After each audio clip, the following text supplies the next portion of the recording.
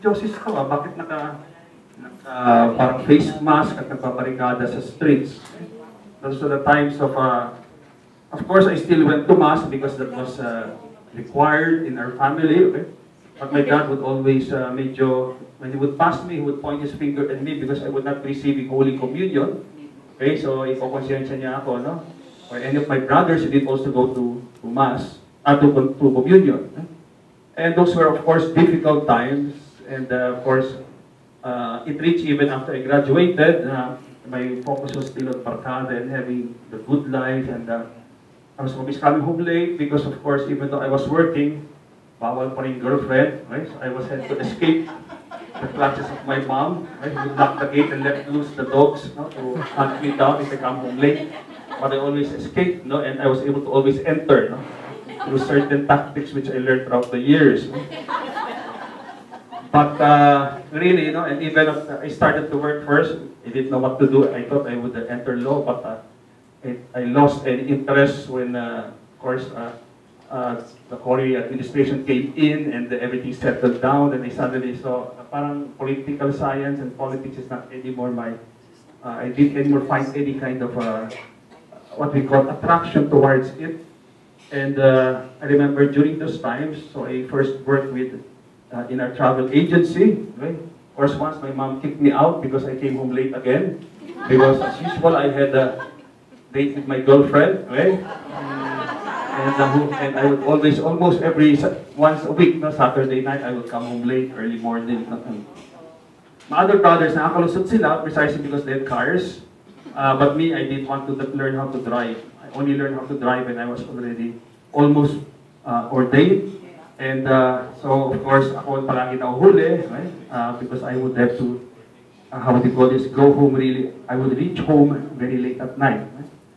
And those were the times that I was really searching for my life. And I didn't really see myself as close to God in any way. Until, of course, the Lord allowed the devil to attack me.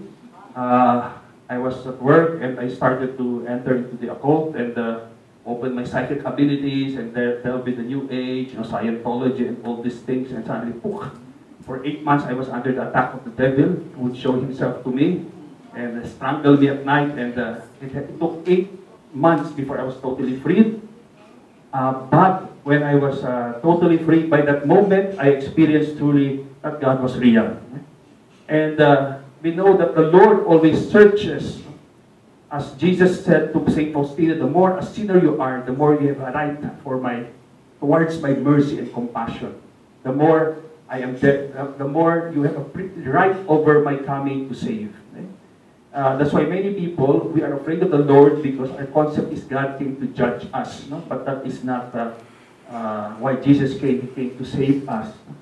And of course, we know Jesus is always portrayed as a good shepherd with his staff. Of course, the staff is to protect the shepherd against the wolves. It is used also when a sheep is straying away or maybe falls, almost about to fall from the edge of the cliff. The hook of the staff is used to hook the neck of the sheep. And it is also, the staff is also tall so that the sheep who are small can see where the shepherd is going. But the end of the staff is also used as a weapon to defend against the wolves who attack. Mukhang the Lord did use the crook, he used the edge and hit me on the head. Right? But it took 8 months of suffering, but when I was freed, I truly discovered that God was real and that Mama Mary was real, because of course the devil was real, and because of that, through that experience, God woke me up. He allowed me to wake up through that difficult experience. No? Because sometimes we have to be awakened by more shock tactics, or else we will never be able to understand what the Lord may be doing in our lives. No? We can end up blaming God if we don't understand what is going on. And therefore, in today's gospel, the Lord is really telling us that first and foremost, when a person goes astray, he becomes a priority for God's love. And therefore, he should never lose hope. It is only remember that the difference between Saint Peter and and Judas was that one repented, the other, of course, rejected. In a sense, He was not repentful, no, he just regretted, right, what he did. Right? And therefore it was not based on love. That's why if you remember St. Peter, when he had denied the Lord, the first thing that the Lord told him, before he said, to follow me, he said, do you love me? And therefore we have to remember that that connection that the Lord is asking of us is merely that we fall also in love with Him, because He is in love with us. My dear friends, the Lord always searches for us, but we have to allow and always ask for the awareness to know when He is speaking to us. Because many times He will speak in the very ordinary circumstances of life. Now the difference between us and the saints is that they could discern easily that this very ordinary experience had an extraordinary meaning. And that was the difference between the saints and ordinary Christians. Because a Christian could experience so many experiences, but without that supernatural dimension of faith, in a sense, he will not understand what God is trying to do in his life. And therefore, when something happens in our lives, even a mundane experience, we have to ask ourselves, what is God doing? And what is He asking from me at this moment? Because in all the lives of the saints, every moment was a grace experience, even the most simple experience, because they could see extraordinary depth into God working within the experience. They were able always to respond. And because of that, every experience changed them.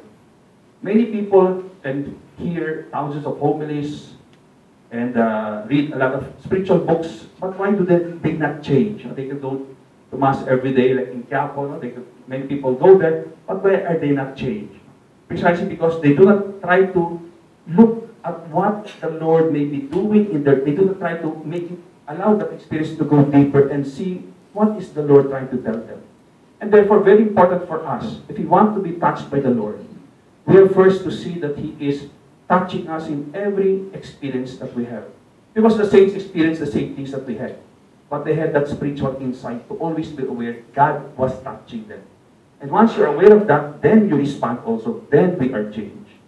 And therefore, my dear friends, like for example, when we do spiritual reading or read the gospel, if the gospel does not cause any kind of tension in you, maybe you are just reading it superficially. Right? Because the gospel is the word of God. And therefore, it is good if it causes tension within you, some form of maybe anxiety. Because we see the flesh reacting to the words of Jesus. Once that happens, then you know that actually you are allowing the word to go deeper within you. And the important thing is to not run away and be afraid of what the Lord may be telling you, but to listen carefully. Because there is where holiness lies in. My dear friends, it is therefore very important. Not only are the Lord is asking us, especially during the recollection, He desires to save us. And when we've experienced God, the best way by which we can show our gratitude is, as St. John Paul II says, we are not merely redeemed by the Lord, we are also co-redeemers. The best way by which we can show that we are grateful to God is that we also insert ourselves in saving souls of others, especially the sinners. Especially the sinners. And remember, in Christmas, when Christmas arrives, the greatest gift and the greatest way we can glorify God is none other than to become a saint. And therefore, during this Mass, let us ask the Lord that every experience, like the saints, we may be able to experience and be aware of the movements of God and how He is, what He is trying to convey to us, and allow this word to truly go deep within us. Even though tension may appear or some form of anxiety, listen to it, because that is where our salvation. It's not going to be easy. We may ask certain things that may be difficult, but the grace will always be there. Amen?